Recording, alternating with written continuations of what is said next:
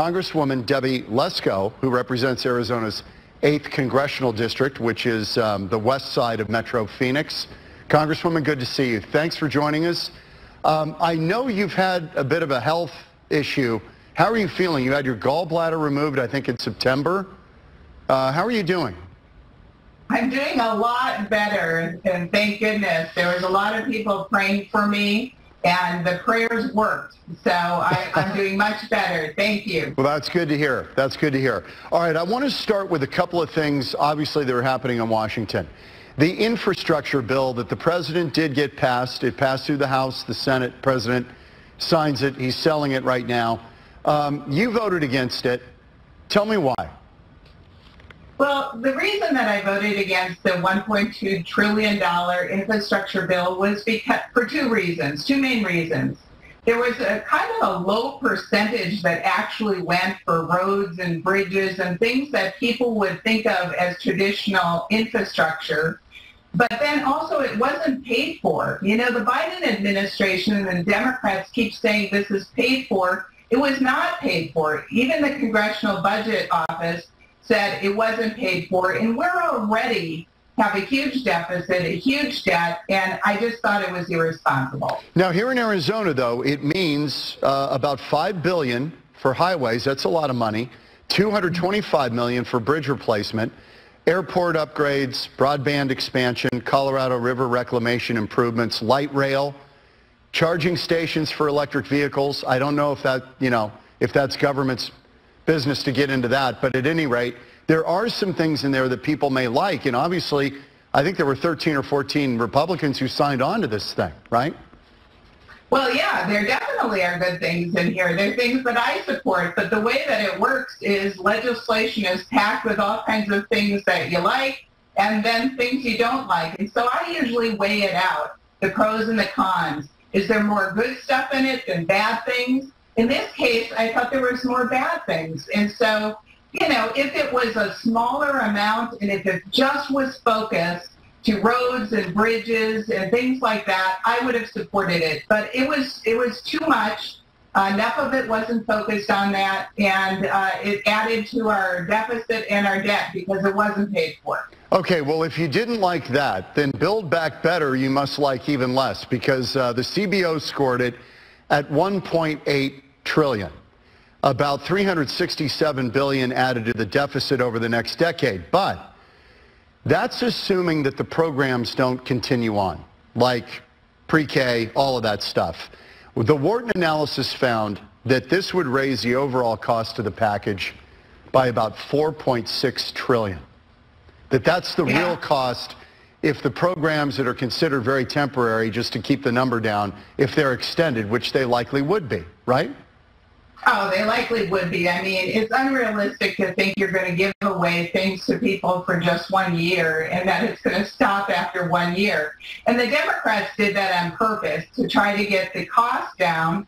They just shortened the program length and figured, well, okay, we'll pass it next year. The Republicans, I'm sure, will go along with it, even if they took House. Yeah, no, I don't call it the Build Back Better Act. I call it the Build China Better Back Act. Because when you think of it, just about all of the things in it incentivize and help China. All of the climate change stuff would give all kinds of incentives to build all electric vehicles, to get rid of the post office vehicles that there are now and school bus vehicles and all those things, and making sure that they're all electric. Well, the electric vehicles rely on lithium and cobalt. Who processes that? China. And it's not paid for. Again, this is not paid for. It's irresponsible. It adds, $80 billion to the IRS so they can hire 87,000 more IRS agents to go after people to give them more taxes. It creates amnesty for illegal immigrants. I mean, there's just a lot of bad things in this bill. It's bad for America. I hope it doesn't pass the Senate. Congresswoman, respond to the criticism that Democrats say, the Republicans talk a good game on fiscal responsibility when it's stuff that we want. But when they're in power, they're spending like drunken sailors, too. Respond to that. Well, I hope that I'm not spending like a drunken sailor. I try to be a fiscal conservative.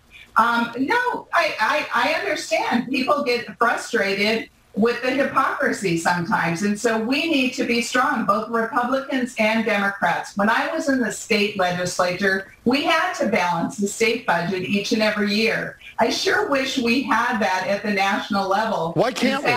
Why can't we? We can. I have co-sponsored the balanced budget legislation, but it needs to pass right now.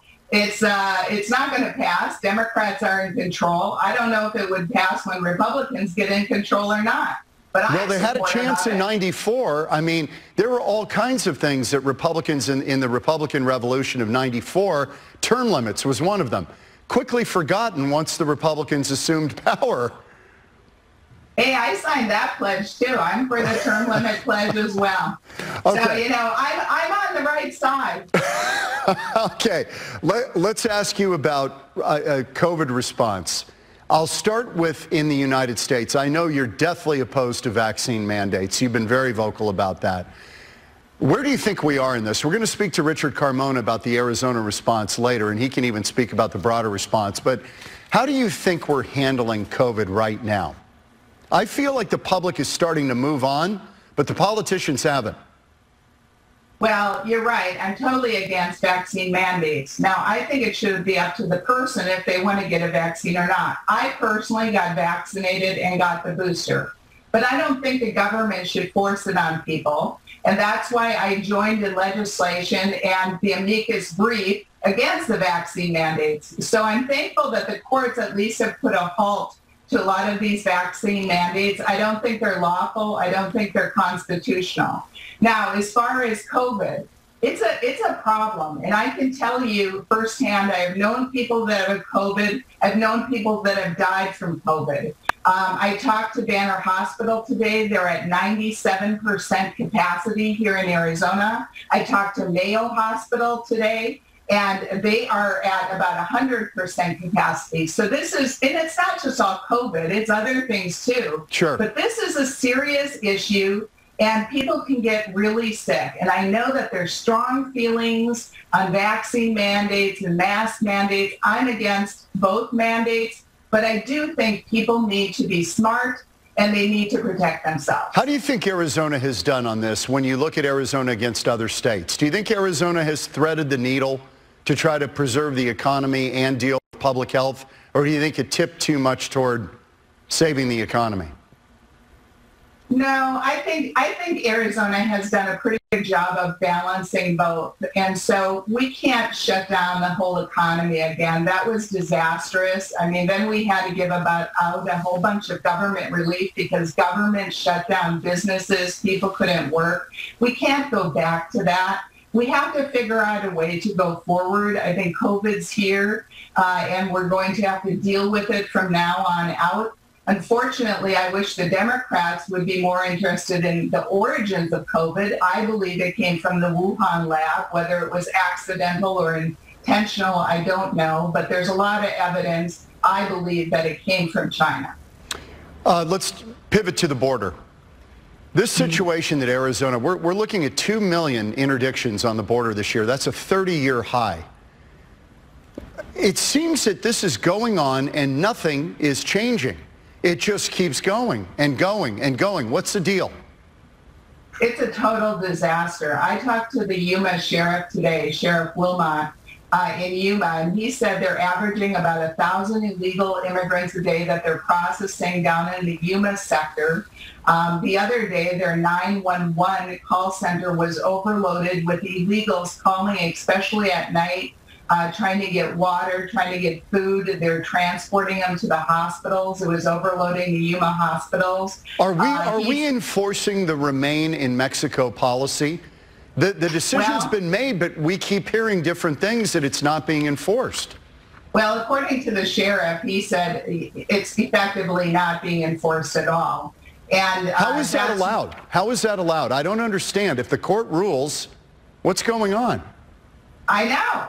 Biden doesn't always listen to the courts, does he? He says he does, but then as a matter of fact, it doesn't happen.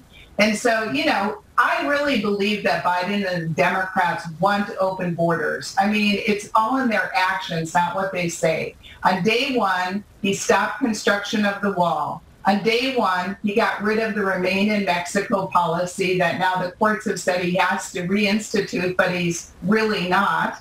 And, because all these people are walking on the streets in Yuma. I mean, the Yuma sheriff sees it firsthand. They're going in their hospitals. They're not being sent back to Mexico. And so this is a disaster. Juveniles, even U.S. citizen juveniles, the cartel is using to smuggle people because the federal government won't prosecute juveniles. The cartels know that. This is a total disaster. I have sponsored legislation to secure our border.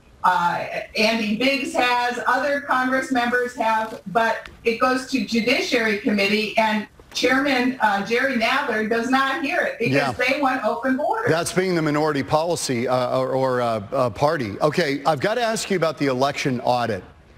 I'm trying to suss out what your position was on this, because you did vote a couple of times to block election results in 4 states.